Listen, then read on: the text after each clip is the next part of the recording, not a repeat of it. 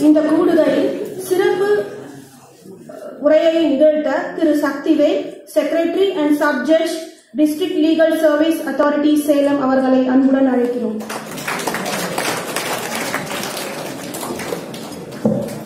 இந்த இனிய மாலை பொழுதிலே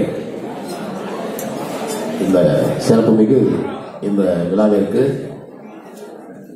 கேட்டவுடன் ஒத்துழைப்பு நல்கிய இந்த பாலிடெக்னிக் கல்லூரியின் தாளாளர் ஐயா அவர்களுக்கும் முதல்வர் அம்மா அவர்களுக்கும் இதனை சிறப்பாக ஏற்பாடு செய்த போதைப்பொருள் நுண்ணறிவு பிரிவின் காவல் துணை கண்காணிப்பாளர் அவர்களுக்கும் காவல் ஆய்வாளர் அவர்களுக்கும் இங்கு குழுமியிருக்கும் மாணவ செல்வங்களுக்கும் பேராசிரியர் பெருந்தகைகளுக்கும் எனது முதல்வர் வணக்கத்தினை தெரிவித்துக் கொள்கின்றேன்.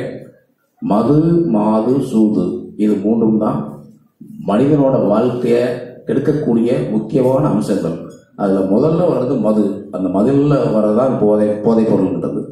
ஒருத்தன் போதை பொருளுக்கு அடிமை ஆயிட்டானா அவன் தன்னே இழந்து என்ன செய்யறதுன்னே தெரியாது. அவனுக்கு தானா பேசிட்டு தெரியுவான். என்ன ஒரு செயலை செஞ்சிட்டானா போதை தெரிஞ்ச பின்னாடி என்ன செஞ்சோம் அப்படிங்கிறத தெரியாத நிலைமைக்கு மாறி விடுவான். அதனால அவனோட வாழ்க்கை கம்ப்ளீட்டா முழுக்க போயிடுது. ஒரு போதை பொருளை பழக்கிறவனோட குடும்பத்துல நிம்மதி கட்டி போகும். அந்த குடும்பத்துல அவன் அண்ணனோ தம்பியோ தங்கையோ இருக்கும்போது அவங்களோட மனசால அவங்க பாதிக்கப்படுவாங்க. அதெல்லாம் எல்லாரும் உணர்ந்துக்கணும். போதை பொருள் மட்டும் நமக்கு தீமைகள் என்பது மட்டுமல்லாமல் அது கடுமையான தண்டனைக்குரியது என்பதையும் நீங்கள் மனதில் பதிய வைத்துக் கொள்ள வேண்டும். ஒருவன் கொடுமையான போதைப் பொருட்களான கஞ்சா, பெத்தடின், பிரவுன் சுகர் போன்ற போதைப் பொருட்களை உபயோகப்படுத்தினால் வைத்திருந்தாலே 20 ஆண்டுகளுக்கு வரைக்கும் தண்டனை கொடுக்கக்கூடிய கொடுமையான சட்டங்கள் நம் நாட்டிலே இருக்கிறது. எனவே உடல் நலம் மட்டுமல்ல, அவன் வாழ்க்கை ஜெயிலேயே கழிந்துவிடக்கூடிய சூழல் வந்துவிடும். அதையும் மறக்கக்கூடாது. தண்டனைக்குரிய குற்றங்கள் கடுமையான தண்டனைக்கு குற்றங்களாக போகும். போதைப் பொருள் வைத்திருந்தாலே குற்றம், உபயோகப்படுத்தால் அது தனி தண்டனை. எனவே அந்த தண்டனையிலிருந்து நீங்கள் தப்ப வேண்டும் என்றால் நீங்கள் போதைப் பொருள் இருக்கும் பக்கத்திலே எட்டி கூட பார்க்க கூடாது.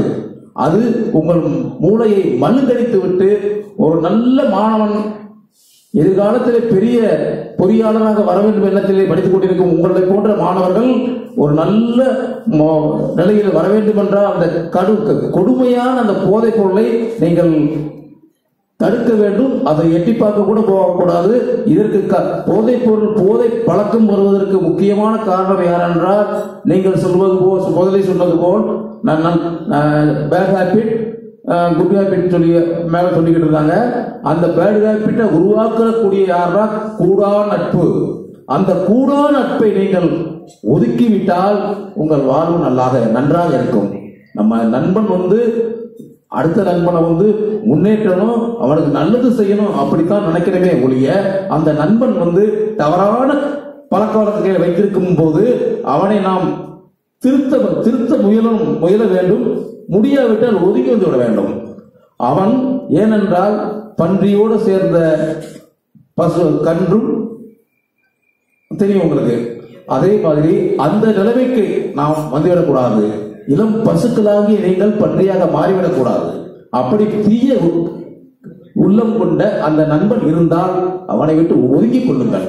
ஏனென்றால் அவன் உங்களையும் கடுத்து விடுவான். உங்கள் எதிர்காலம் பாழாகிவிடும். உங்களை கஷ்டப்பட்டு கடன் வாங்கி படிக்க வைத்துக் கொண்டிருக்கின்ற உங்கள் பெற்றோர்கள் மனது நிம்மதி இழந்து விடுவார்கள். அவர்கள் வருத்தம் நம்மை சும்மா விடாது, அந்த பாவம். எனவே உங்களையும் நீங்கள் பாதுகாத்துக் கொள்ள வேண்டும். உங்கள் சுற்றுப்புற உற்றார் உறவினர்களையும் பாதுகாத்துக் கொள்ள வேண்டும். உங்கள் நண்பர்களையும் நீங்கள் நல்லபடியாக அந்த நல்ல கெட்ட பழக்கத்திலிருந்து மீட்டு கொண்டு வர வேண்டும். இந்த தண்டனைகள் மற்றும் கெடுதல்கள் போன்றவற்றை மேடம் தெளிவா சொல்லியிருந்தாங்க. அவற்றை நீங்கள் மட்டும் உணராமல் மற்றவருக்கும் எடுத்து சொல்லி அதனால் எவ்வளவு சமுதாயம் சீரழிக்கப்படுகிறது என்பதனை எடுத்துச் சொல்லி நமது நாட்டை முன்னேற்ற வேண்டும். நீங்கள் எல்லாம் இந்திய நாட்டின் குடிமக்கள், எதிர்காலத்திலே மிகப்பெரிய அந்தஸ்திலே உட்காரக்கூடிய தகுதி பெற்ற உன்னதமான தமிழ் மாணவர்கள். நீங்கள் எல்லாம் வைராக்கியமாக போதைப் பொருளை ஒழிக்க வேண்டும் என்ற உறுதிமொழியை நீங்கள் ஏற்றுக்கொள்ள வேண்டும். நீங்கள் செய்வீர்களா? உறுதிமொழி ஏற்றுக்கொள்வீர்களா? சத்தமே பாருங்க. நீங்கள் உங்கள் மனதில் நம்பிக்கையை வைத்துக் கொள்ளுங்கள். மது வேண்டாம், போதைப் பொருட்கள் எதுவுமே வேண்டாம், நல்ல படிப்பு. அந்த போதைப் பொருள் உட்கொள்ளும் நேரத்திலே நீங்கள் படித்தீர்கள் என்றால் அந்த உங்கள் மனதிற்குள் மூளையில் பதிந்து அதன் வெளிப்பாடு நீங்கள் தேர்விலே அதிகமான மதிப்பெண்களை பெற வைக்கும். ஆனால் போதை பழக்கத்துக்கு உள்ளான மாணவன், நான் என் குடும்பத்திலேயே என் மகனை பார்த்திருக்கிறேன்.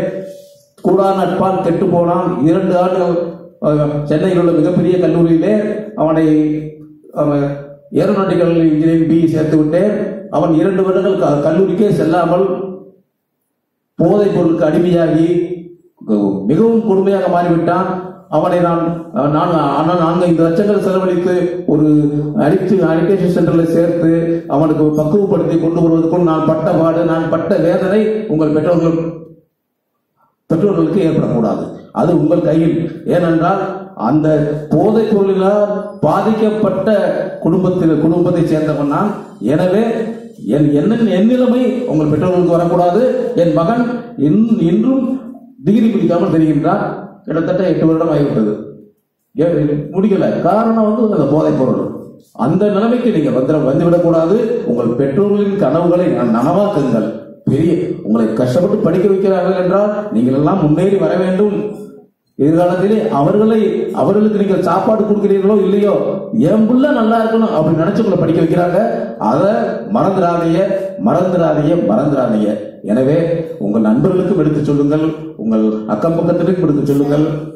போதைப் பொருளின் தீமையை பற்றி, அதனால் விளையக்கூடிய கொடுமைகள் பற்றி, அதனால் கிடைக்கக்கூடிய தண்டனைகளை பற்றி எடுத்துச் சொல்ல வேண்டும் என்று கூறி வாய்ப்புக்கு நன்றி கூறி விடைபெறுகிறேன். நன்றி, வணக்கம்.